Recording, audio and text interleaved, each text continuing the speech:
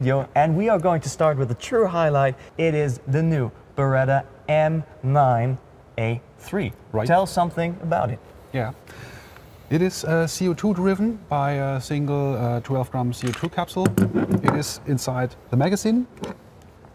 Down here is the screw for it. You put it inside here.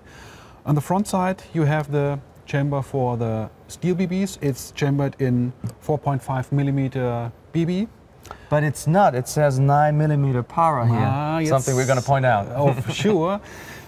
Of course, we have the inscriptions right like the original one to have most detailed gun on the market. It is actually the first time that I see, or maybe in Germany, I don't know about the other countries, and the law might differ on there, but in Germany, to me, it's something new to have actually the responding or the true caliber of the real steel gun written on an air gun on the slide.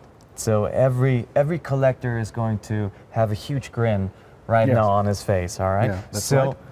So that's a black version of the normal M9A3, which is known by Beretta for the U.S. Army.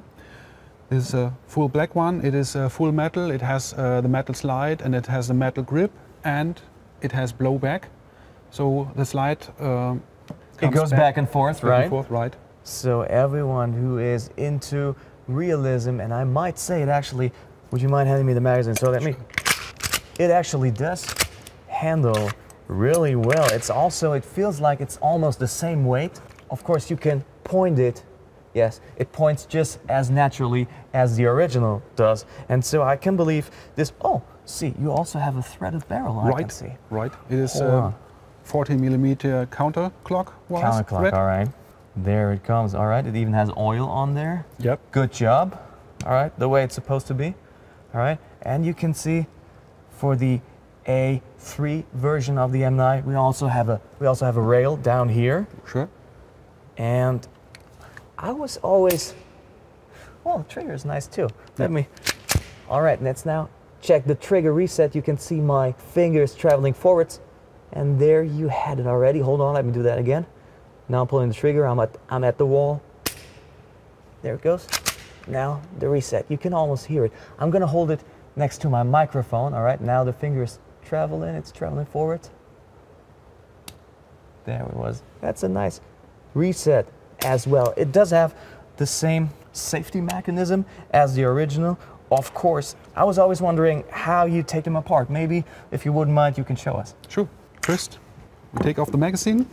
Make the safety check, of course, and then, like the original one, turn down this lever and take the barrel apart. You see the spring, the barrel, and the nozzle, and in the same way you can. And there we are.